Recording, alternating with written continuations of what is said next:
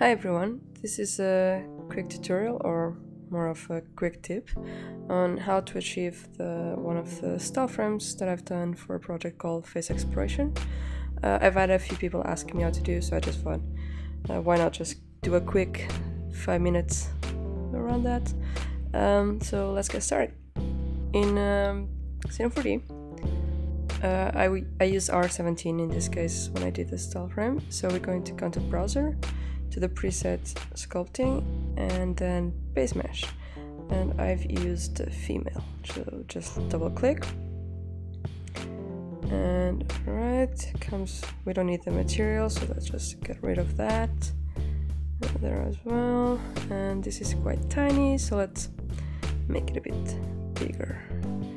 Here we go. All right,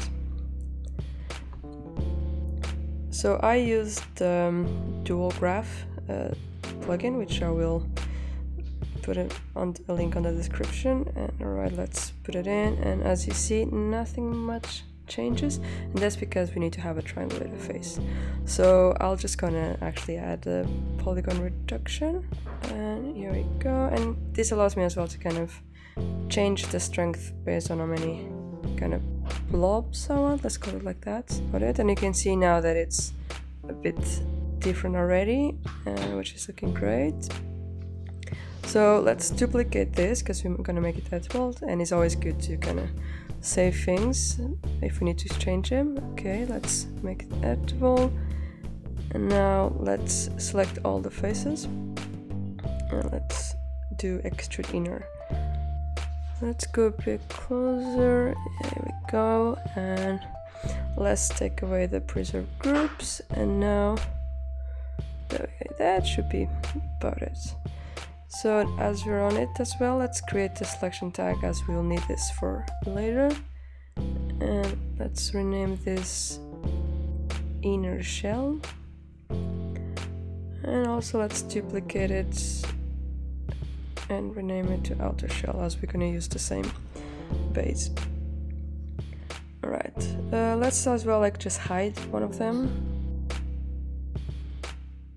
Pretty much just erase those faces that were selected, and you see already we kind of almost getting that outer shell that we want. So what we need to do is just pretty much extrude it and smooth it. So I'm using the cloth surface, again, because I can just change the thickness whenever I want. Right, let's try 2. Sounds about good, and then smoothing, and here we go.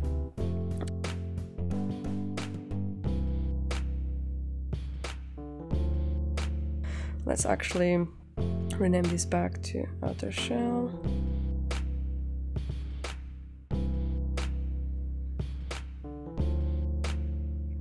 Let's hide this and show that again. And again, this we want to extrude, and this is where the selection comes. We're gonna use the Mo extrude again because it just means that you can just change this later on. And here we just drop the polygon selection, which means it's just gonna extrude on that selection.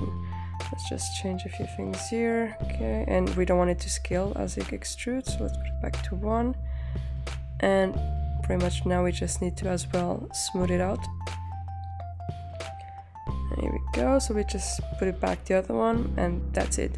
This way of using the Mo extrude and the cloth surface, it just allows a bit more control, so I can just go back and forward and change as I wanted. You can see there's a few artifacts on the nose, and that's because of this, they were quite small polygons, but overall looks great, and it was enough for what I needed for the style frame. So as I mentioned previously, this was made on R17. There's a way that you can use R19, which I'll show now just quickly. So let's use the same base, and instead of using the plugin, we're actually going to go to MoGraph and use the Voronoi. So let's add that in, and let's go to sources, and we want to use the point generator, but in this case we want much more of what it is. So at the moment it's 200. Let's maybe see good. Oh, okay, let's actually maybe 250. Alright, that should be fine for now. And here we're gonna now offset it, and you see it's gonna create spacing.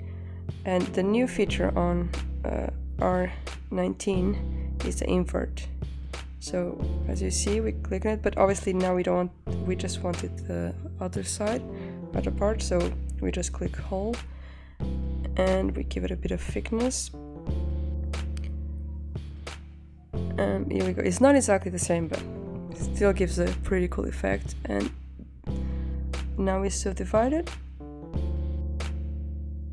I'm missing a bit of the nose there, so I'm just actually gonna, on the point generator, change a bit of the seeds. Let's see what it's... Yeah, that sounds about good. And now we just need to duplicate this